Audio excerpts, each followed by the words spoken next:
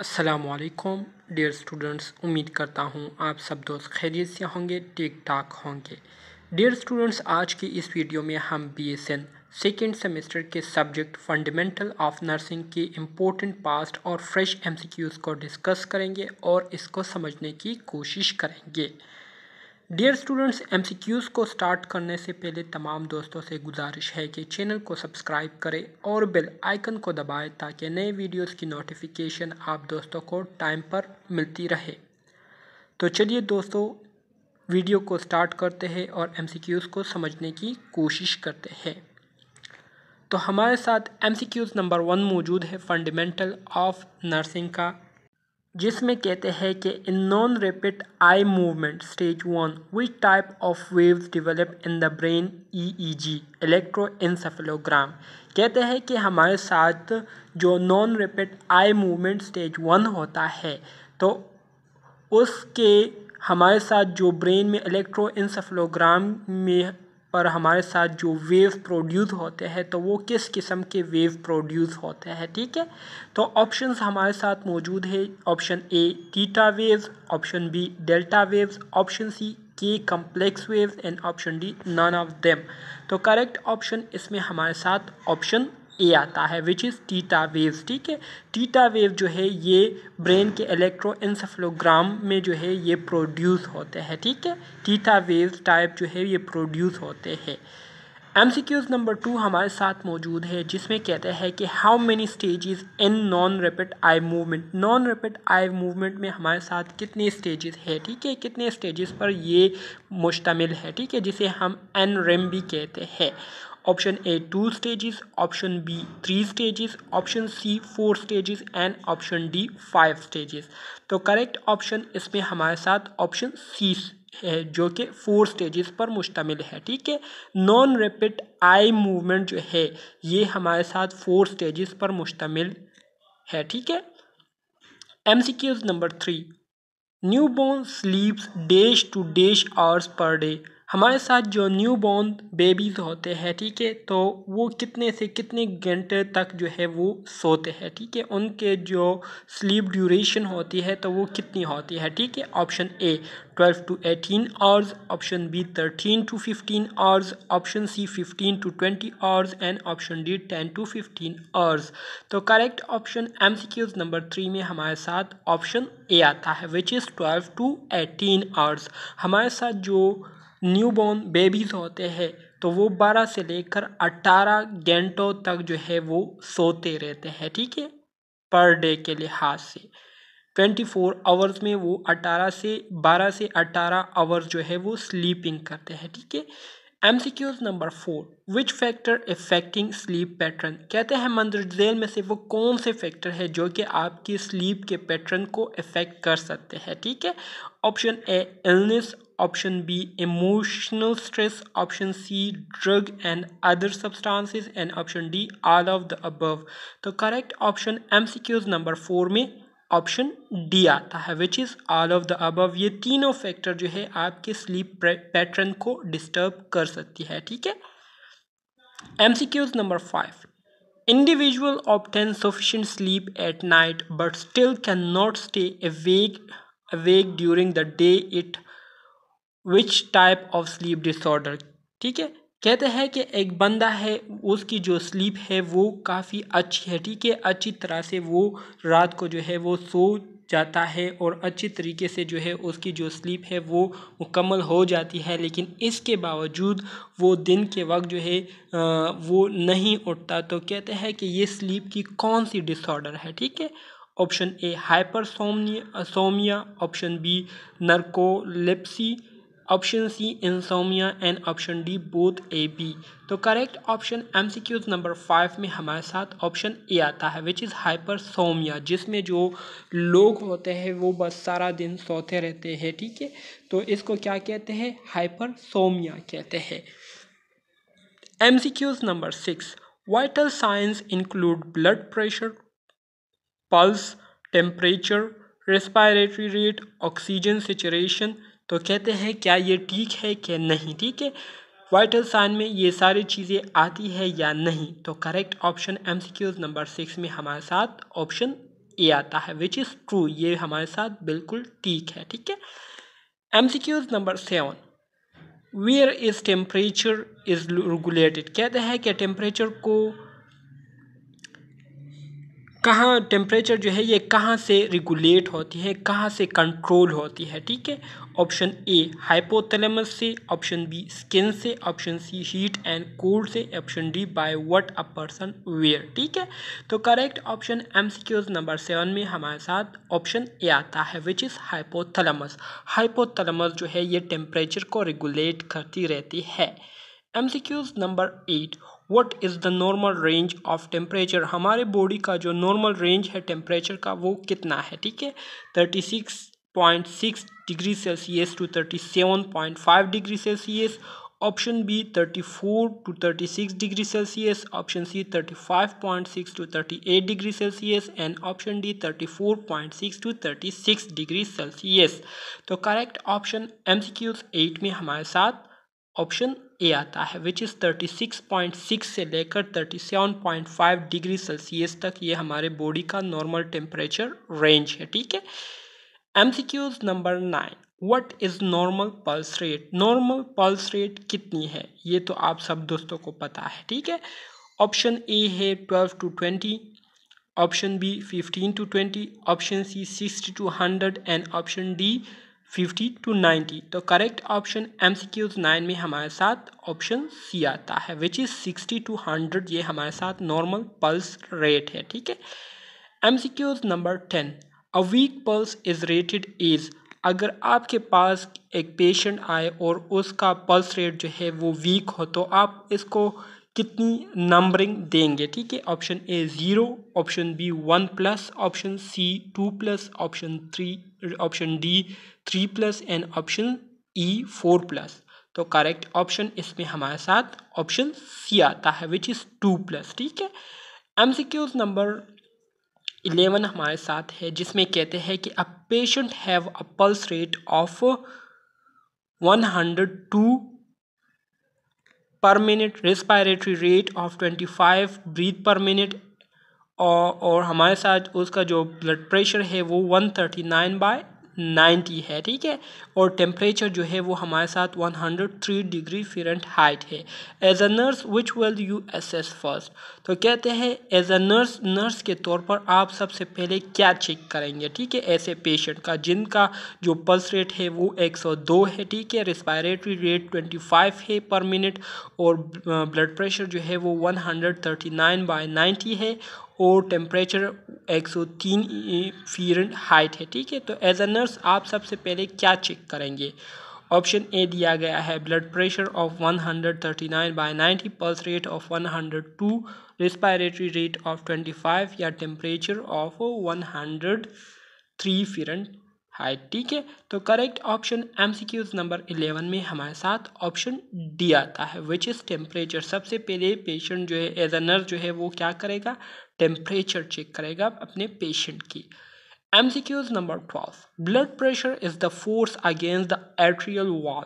कहते हैं कि हमारे साथ जो ब्लड प्रेशर होता है तो ये असल में हमारा जो हार्ट है ये असल में क्या करता है, हमारा जो ब्लड है ये असल में प्रेशर लगाता है आर्टेरियल वॉल्स के ख़िलाफ़। ठीक है। तो कहते हैं क्या ये स्टेटमेंट ठीक है या नहीं, तो ये स्टेटमेंट हमारे साथ बिल्कुल ठीक है। ठीक है। Option A is correct.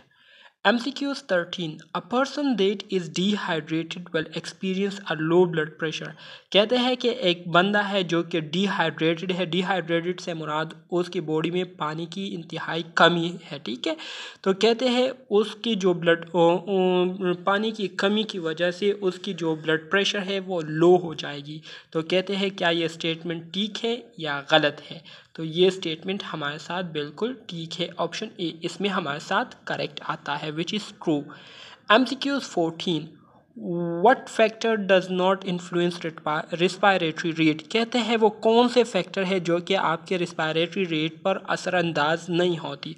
Option A as, option B gender, option C smoking and option D medication and option E pen. तो करेक्ट ऑप्शन इसमें हमारे साथ ऑप्शन बी आता है, विच इज़ जेंडर। जेंडर चाहे आप मेल है या फीमेल है, आपके रिस्पायरेटरी रेट पर इसका कोई असर नहीं होता। ठीक है।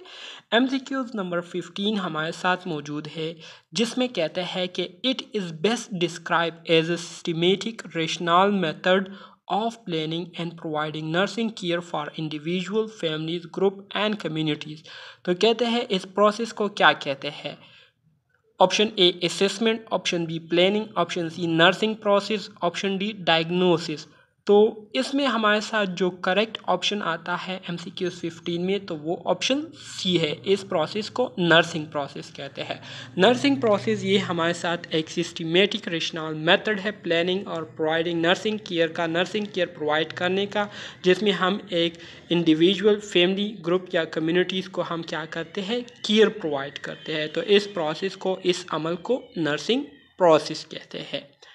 MCQs नंबर 16 हमारे साथ मौजूद है, जिसमें कहते हैं कि which of the following cluster of data belong to Maslow hierarchy of need.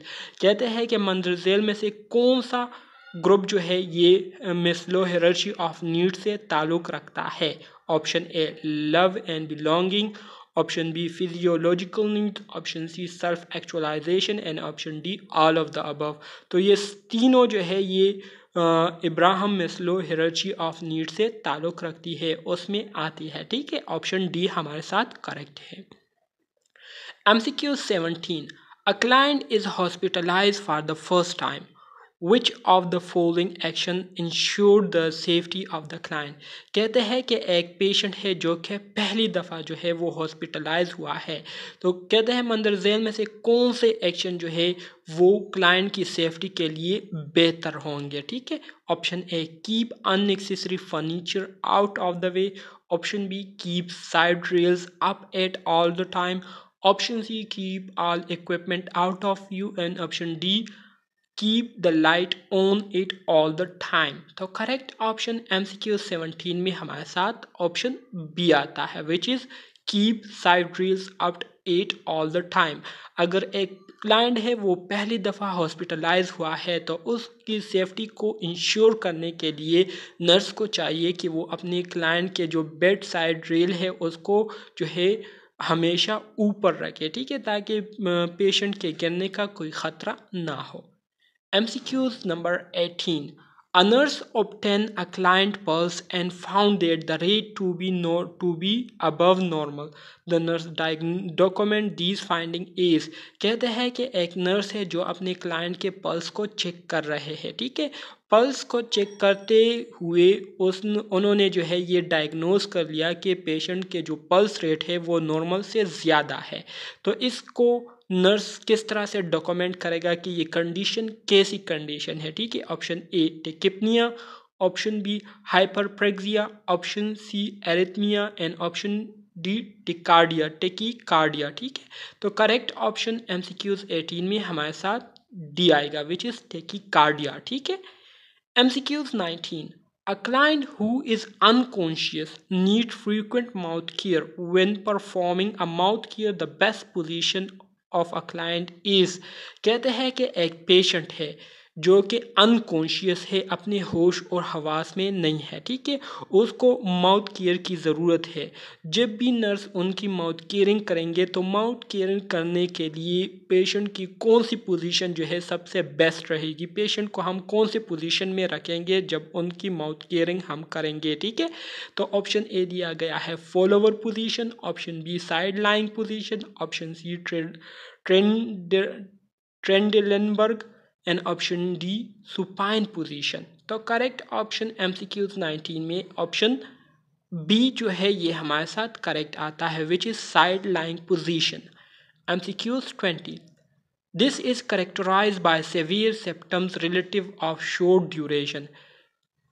ये हमारे साथ असल में उस बीमारी के बारे में बता रहे हैं कि जो हमारे साथ शॉर्ट ड्यूरेशन पर मुश्तमिल होती है और उसके जो सिम्टम्स होते हैं वो अचानक आते हैं। ठीक है, तो इसमें करेक्ट ऑप्शन हमारे साथ बी है, विच इज़ एक्यूट इलनेस। ठीक है, MCQs 20 में ऑप्शन बी जो है ये हमारे साथ करेक्ट आता है।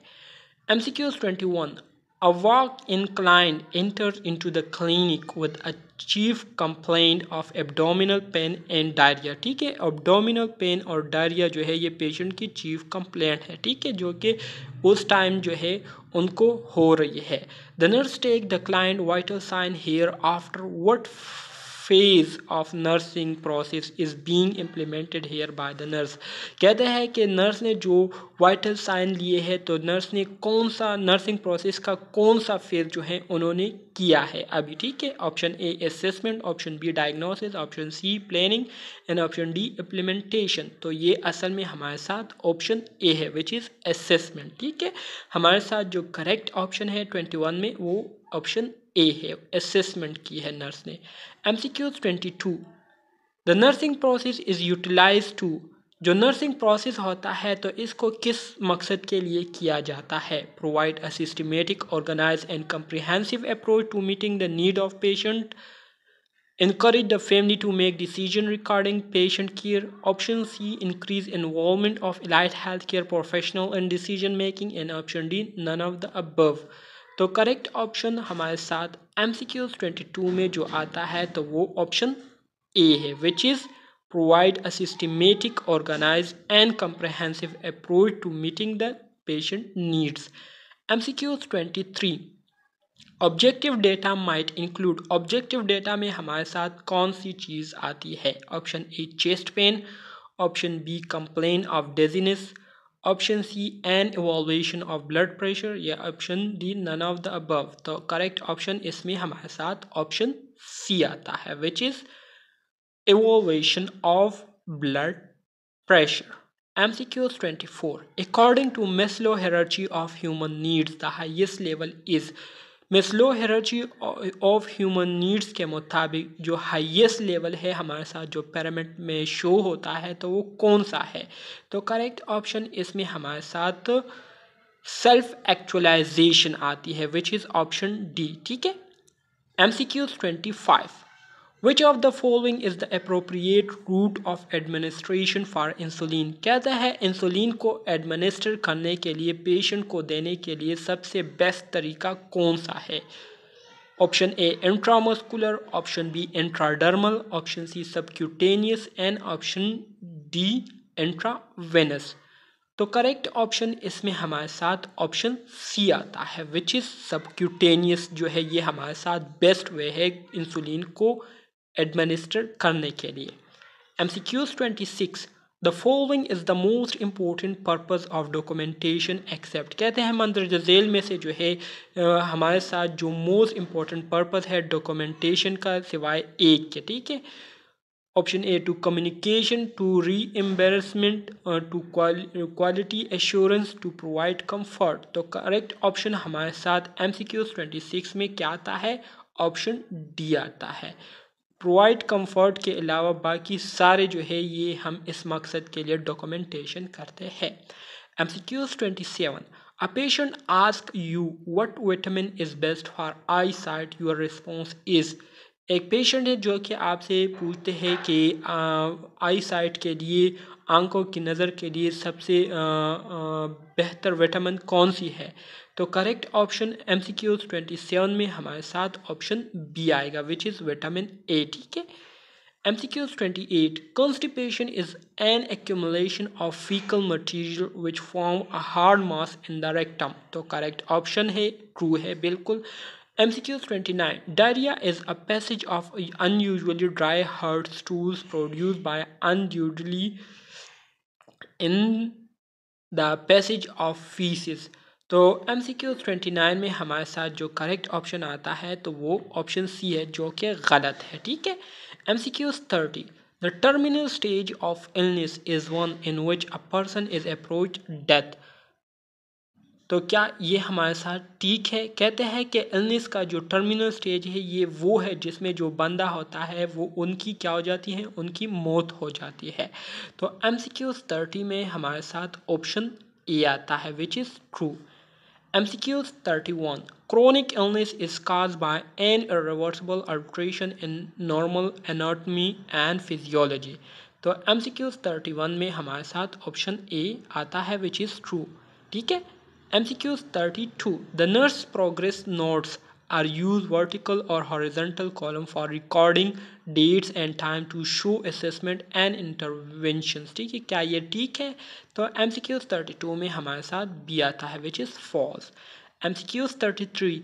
Tachycardia is a pulse rate lower than 60 beat per minute. तो ये हमारे साथ गलत है. ठीक है. MCQs 34. Changes that occur in musculoskeletal system due to immobility. तो करेक्ट ऑप्शन MCQs 34 में हमारे साथ ऑप्शन ए आता है which is decrease muscle endurance strength and mass. MCQs 35. What are the four main vital sign? Four main vital sign हमारे साथ कौन से हैं? तो इसमें हमारे साथ जो करेक्ट ऑप्शन आता है वो ऑप्शन बी है which is blood pressure, respiration, temperature and pulse. ठीक है, ये हमारे साथ फोर मेन वाइटल साइन है, ब्लड प्रेशर, रेस्पायरेशन, टेम्परेचर और पल्स. तो डियर स्टूडेंट्स, ये थे हमारे साथ BSN सेकेंड सेमेस्टर के सब्जेक्ट फंडामेंटल ऑफ नर्सिंग के कुछ इंपॉर्टेंट MCQs जो कि मैंने आप दोस्तों के साथ शेयर किए. उम्मीद करता हूँ आपको ये पसंद आए हुए होंगे और इसकी समझ भी आ गई होगी.